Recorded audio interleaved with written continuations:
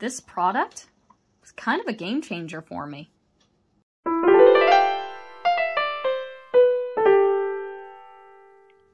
Hi, Shanna Rowe Jackson here from Caution Artists That Play, and today I want to talk a little bit about the Holbein Meltz colored pencil blender and how this product can be used to kind of speed up your colored pencil work and create a watercolor-like underpainting to, you know, kind of get into the grooves of that paper and cover up some of that white and make it quicker for you to get to the fun part of colored pencil drawing. And I just want to say this video is not sponsored by Holbein. They have sent me some of this product in the past. However, I have bought some more of my own, and I discovered some cool tricks while I was trying it, and I thought it would be fun to share those tricks with you.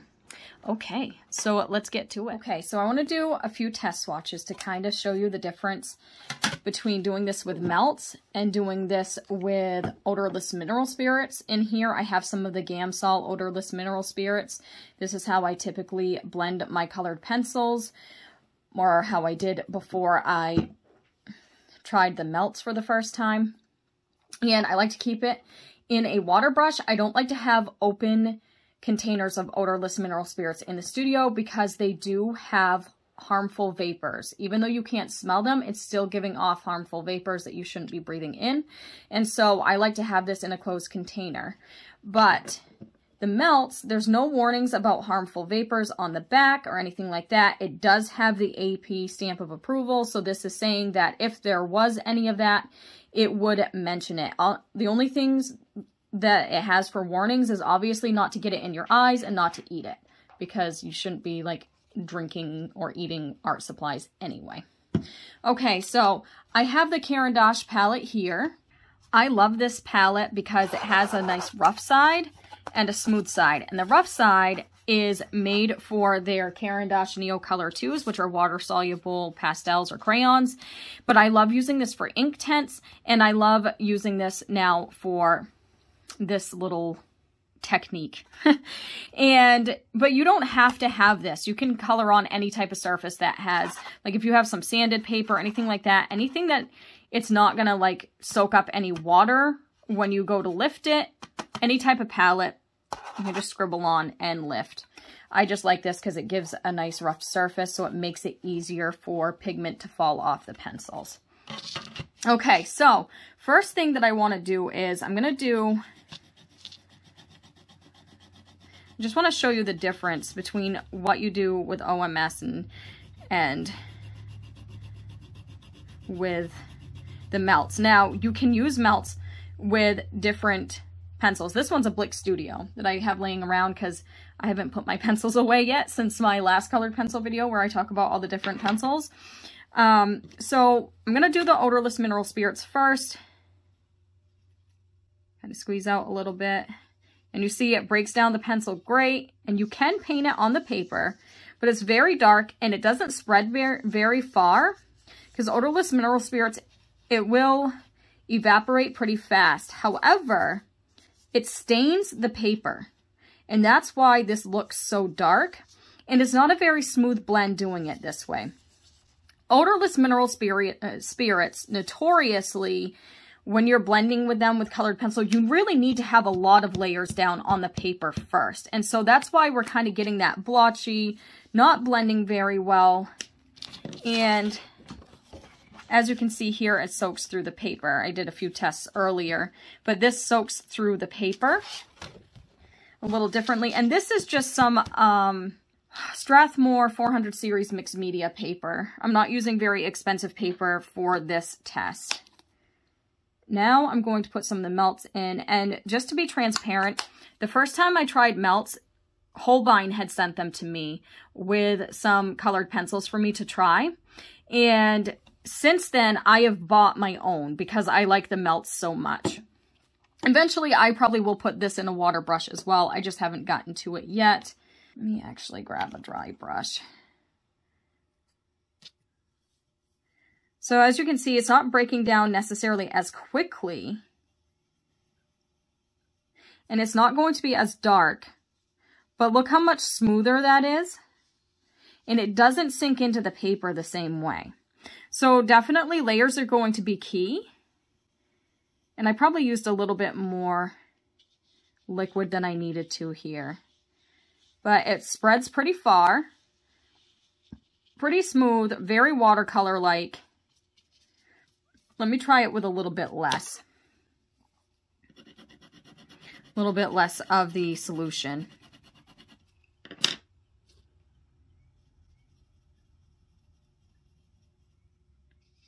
So you can get it darker with less of the solution.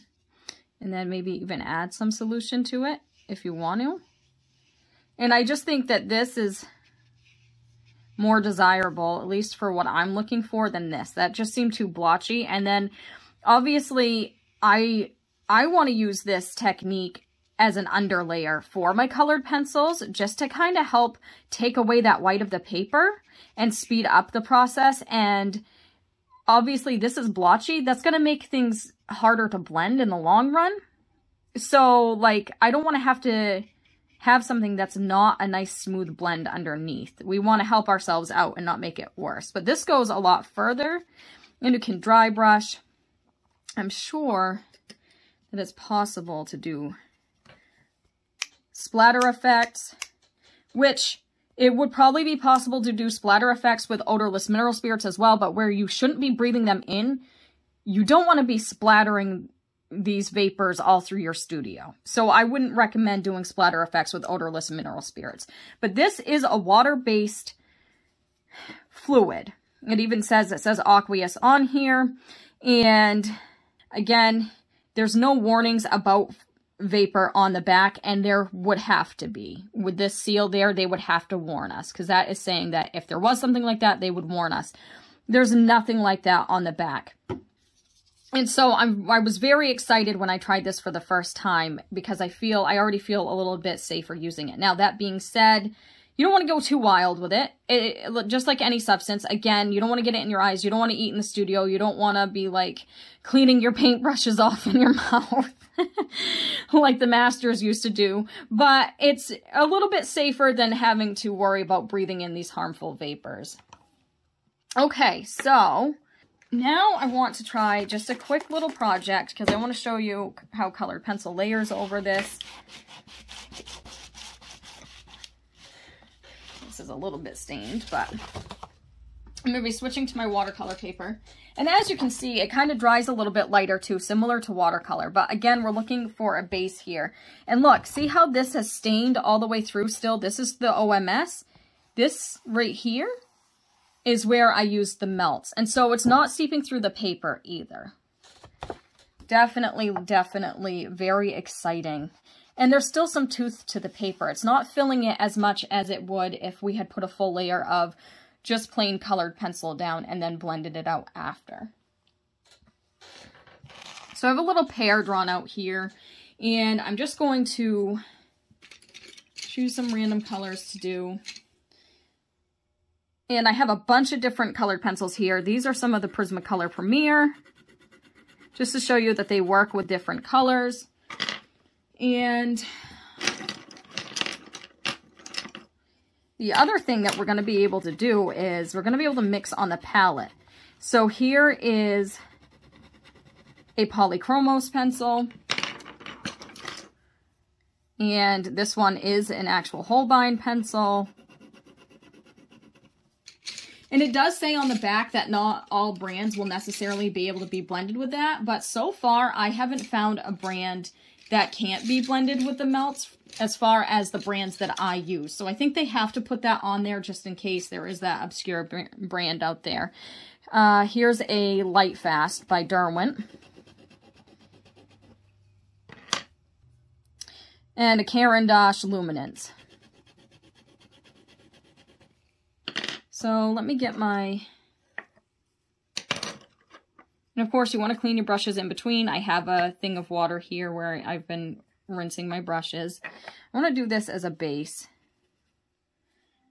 So this is the Prismacolor. And it is melting the Prismacolor. I just kind of want to have this be kind of a base color.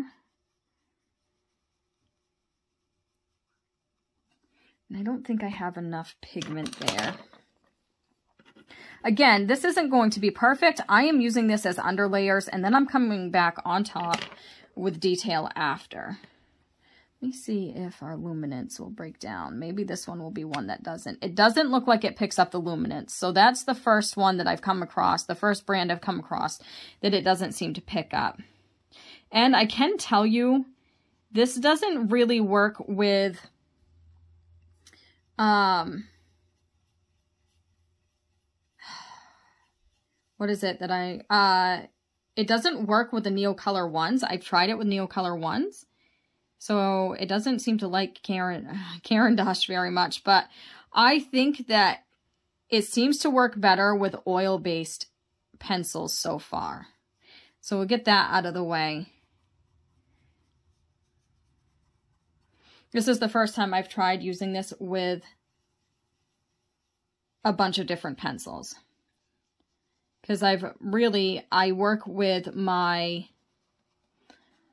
Light Fast and my Polychromos the most, and obviously I've worked with the Holbein a lot when it comes to using this particular product, because this came with some Holbein pencils. So I haven't had the chance to really experiment too much with the different brands to see. So this is actually kind of a big experiment for me too. So that's why just a minute ago I was like, I haven't found a brand yet that it doesn't mix. Well, now I have, because it does not like the luminance. That being said, you could still use the luminance on top, because we're just doing base layers here. And I'm going to let it dry in between before I come in with my pencils. But it's nice to have a quick layer.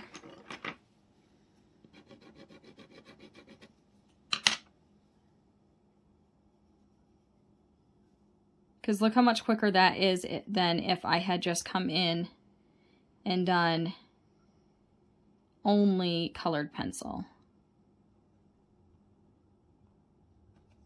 Now I want to see, which red pencil is that? My Light Fast. Now I've used Light Fast with this before, so Light Fast does blend out.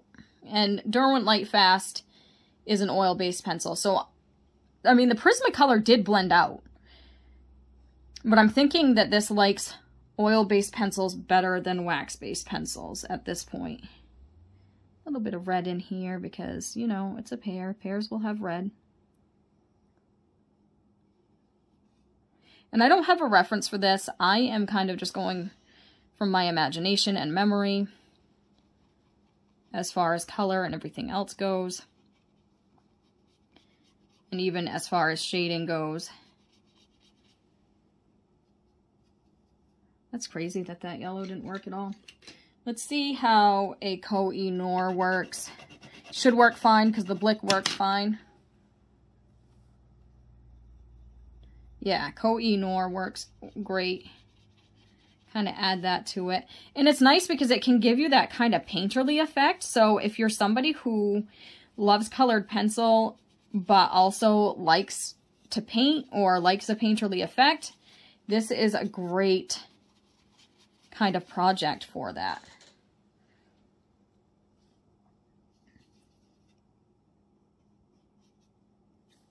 Put some more red down.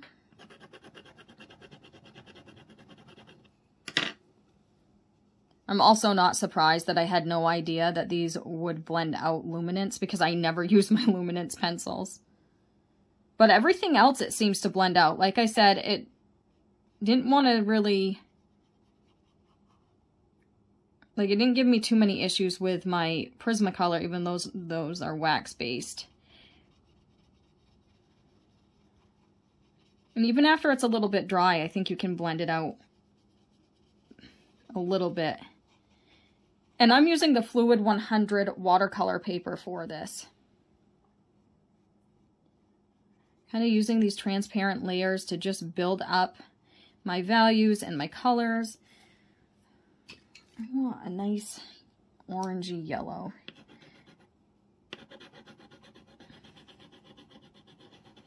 So I am going to actually mix some colors here. I have a Blick and a Prismacolor here.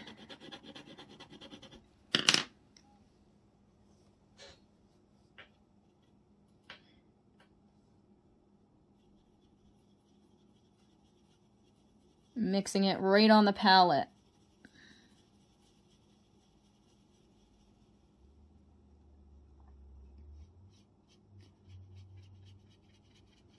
There we go. And more yellow.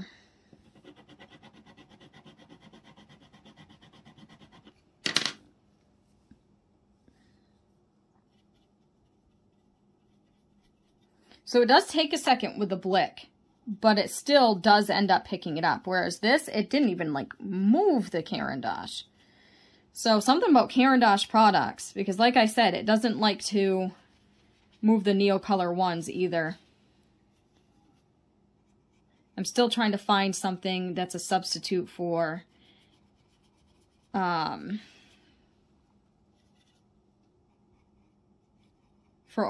for my Neocolor ones, because I'm trying to get away from things that are slowly poisoning me as far as art supplies go. I think anytime that you can be safe, you should try to be safe. And I've used OMS for years, and I love odorless mineral spirits. I love them for so many things, for oil painting, for my colored pencil, for wax pastels. They really work so well. But I just, as I get older, I want to be, I'm more conscious of safety. And so I'm trying to find substitutes. And because odorless mineral spirits have been so, what's the word, versatile for me, it's been difficult for me to find something that I can fully replace it with, because I can use it across so many different mediums, and all the things that I find don't go across mediums. Like this one works great for colored pencil, but not necessarily for, like, obviously I'm not going to use it with oil paint. It doesn't work, like I said, for wax pastels as well. So it doesn't seem to really work for oil pastels as well. So I really am wanting to find something that works as a replacement. But I'm very happy that I can at least use this for colored pencil. And when I was first reviewing their 12 sets of colored pencils, that's when I discovered that I could use this to create a watercolor-like effect in a different way than I was ever able to with the odorless mineral spirits. And that just kind of changed my world, folks. Oh, I already have some of this nice dark color over here.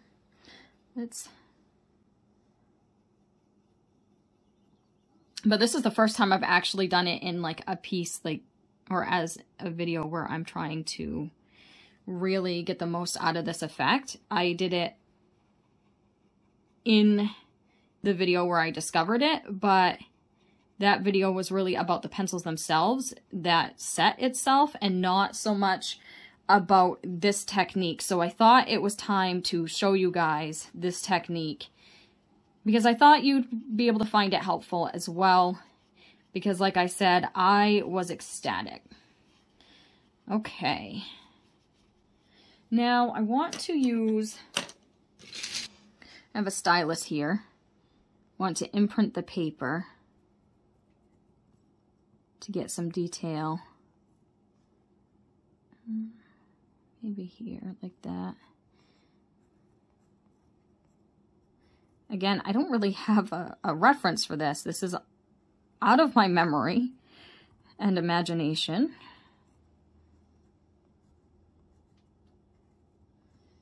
Just from doing these things before. I'm gonna have to kind of dry brush it over that, I think. Because obviously liquid will be able to get into those grooves.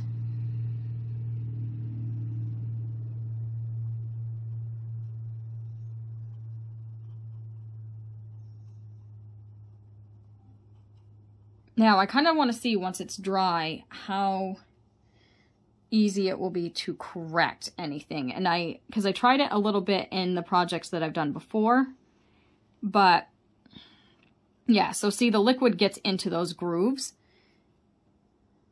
However, this is a lighter layer. Hopefully those grooves will stay put so that when I come over it with pencil, those lighter lines will be there underneath, because this is going to get darker once I come in with pencil, obviously. And I want to smooth this edge.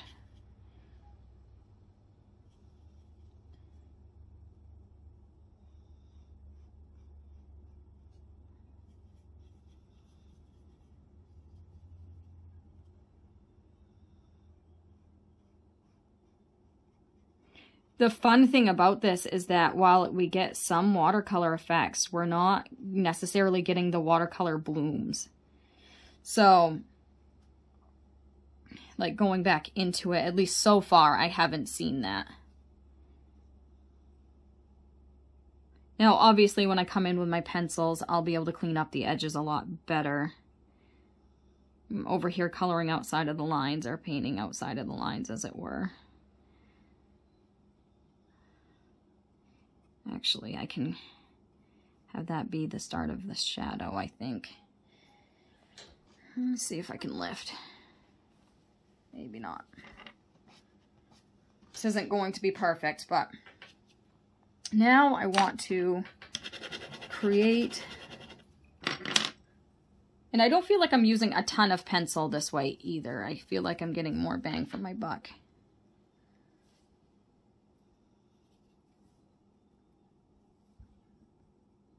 I should cover my paper, but I'm not, because this is an experiment.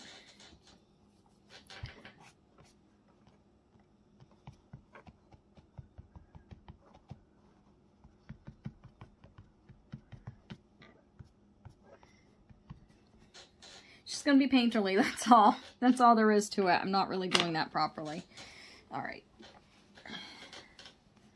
I can find a way. Okay.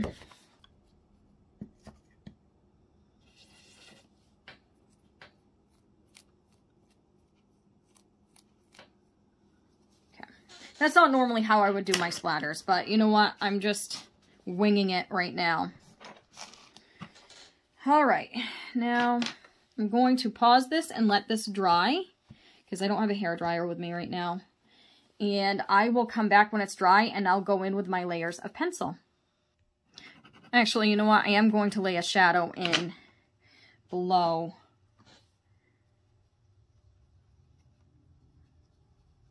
Kind of a brown and green shadow. Kind of a mix of all the colors that are in the pair.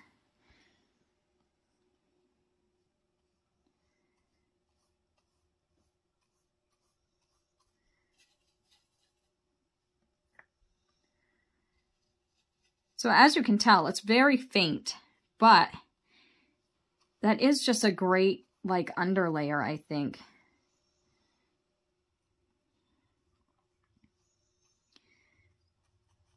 And I do kind of like the splatters around it. I'm not really trying to, like, create any sort of masterpiece here, but it is kind of fun to have some splatters around it. So maybe I'll incorporate that in a little bit in a more purposeful way. It's almost dry, but I decided I wanted to add some more spots here. So I'm just coming back in with a little bit of brown and my brush. And of course I can do this with pencils too.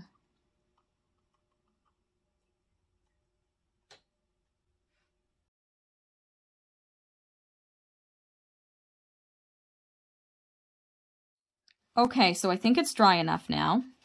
So I'm going to come in and do my layers and really pump up that saturation with these pencils. And look how much quicker and easier that is, because I already have a lot of the tooth of the paper filled. And it kind of acts as a glaze because these are transparent. Colored pencils are transparent. So it's kind of mixing optically with the colors below, which is really nice.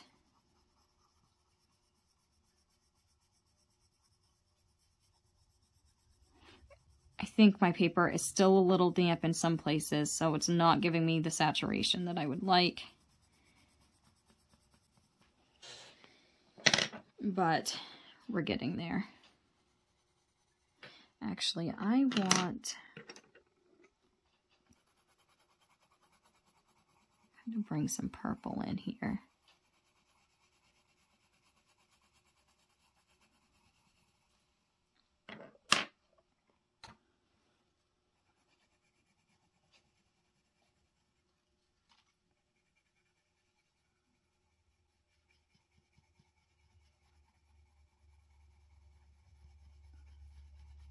Very, very light layers.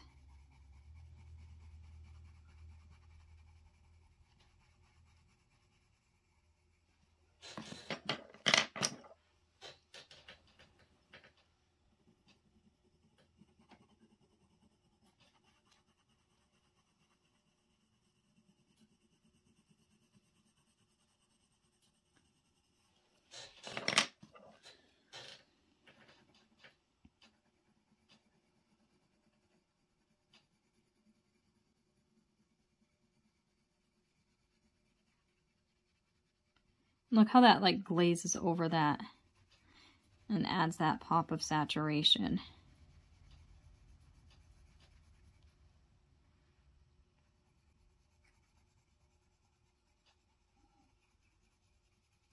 Yeah, and I'm kind of being messier with my strokes than I normally would be because I'm not as concerned with filling that tooth.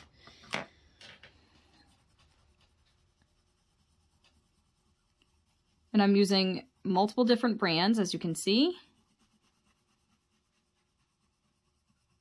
Right in here, there's still a little damp spot, so it's kind of not being as friendly with me as other spots are. I don't know why that spot stayed damper than other spots, but...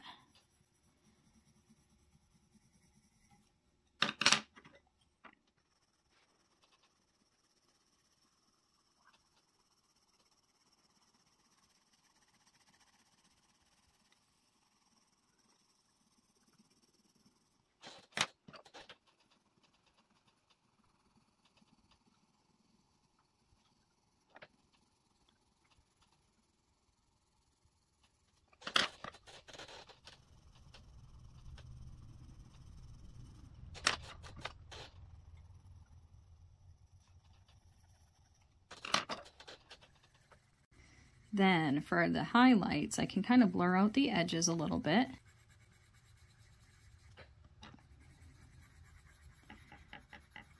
With my white.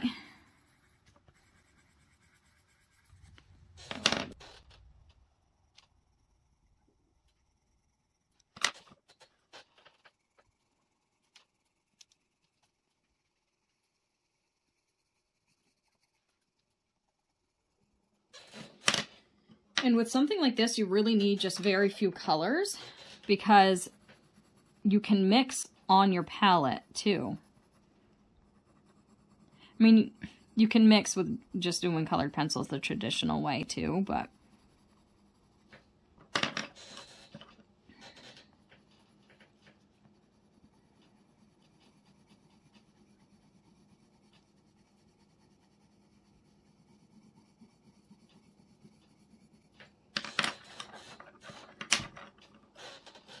and now it's getting darker and darker and more saturated.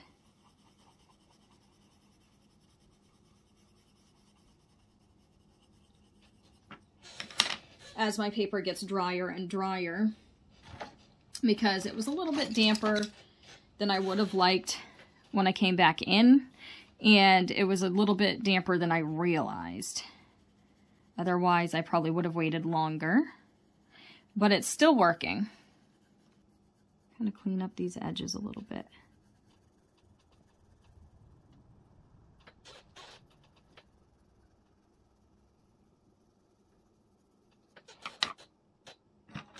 A little bit more of this green over here, I think.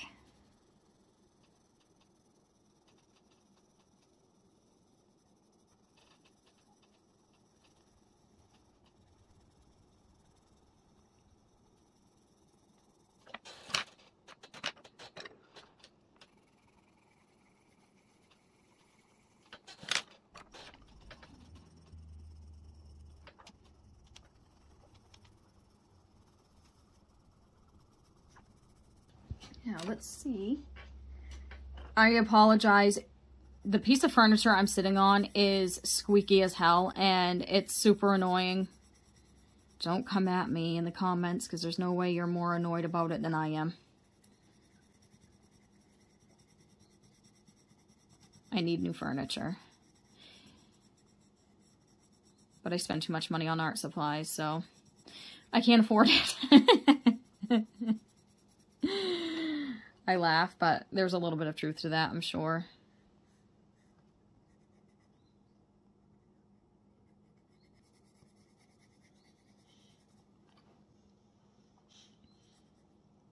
And I did come back in and re-indent. While I was paused, I did come back in with my stylus and indent some more so that I could have more of that look in the veins.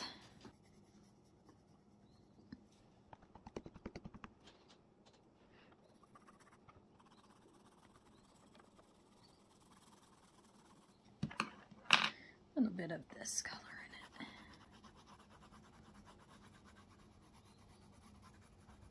in it. And why the heck not warm it up a little?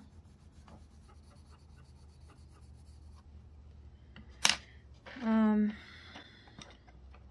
little darker here.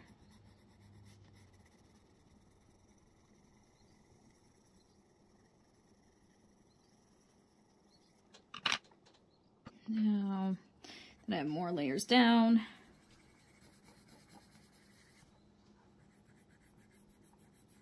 kind of get some reflected light over here.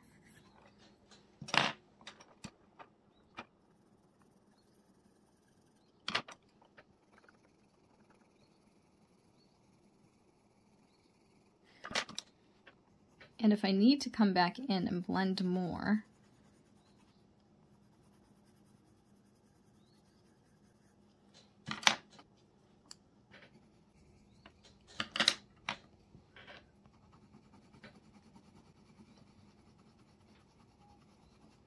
I think I can. And actually, you know what? I didn't even check Derwent Drawing.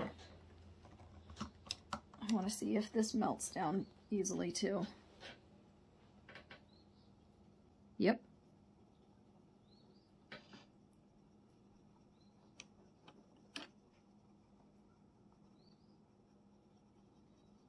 Kind of blend out those new layers.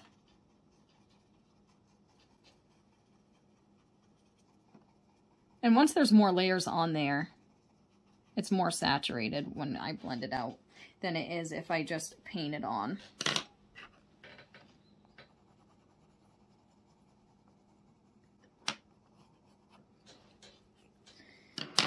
Especially once the paper is fully dry, you can just continue to layer until you have the desired saturation and the desired effect that you're looking for.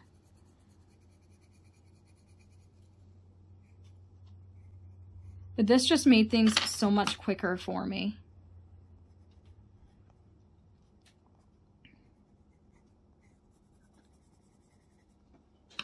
And I kind of want to see, if I do this, will it show up white after?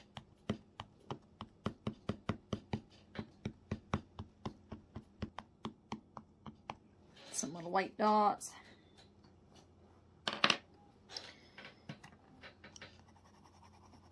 And it still kind of keeps that watercolor look. And I don't know, I like that. It's just like this nice, soft, sketchy / painterly look.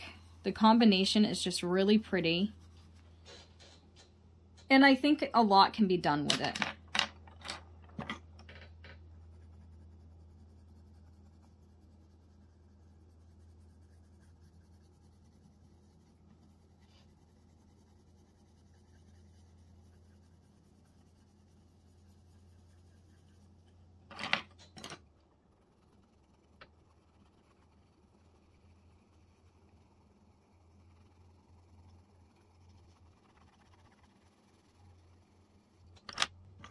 Now, I want to see if erasing is a possibility. It looks like slightly, but it kind of blends things a little bit, so that's nice too. Looks like the top layers, especially where it's mostly just plain colored pencil, are erasable really easily. But where we watered it down, not as erasable.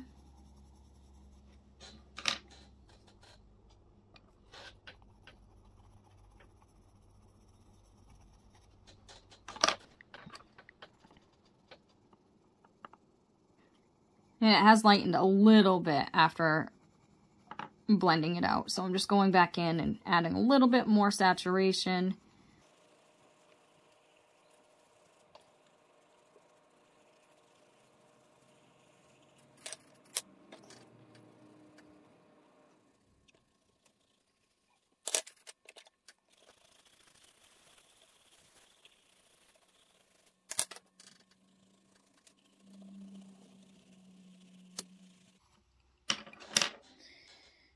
Spot here I'm not a fan of. Okay, now I want to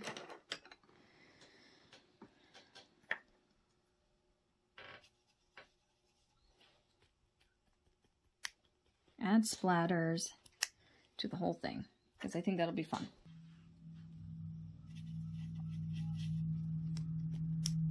These ones aren't showing up very well.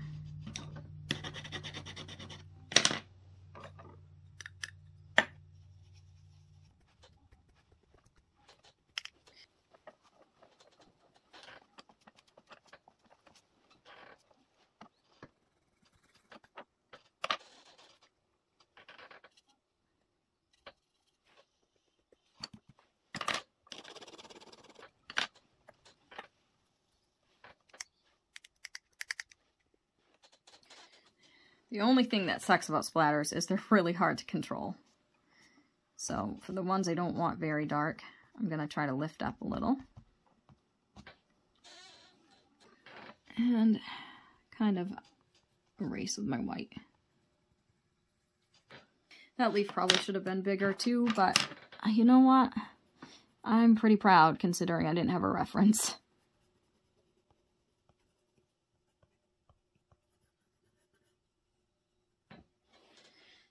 Okay, so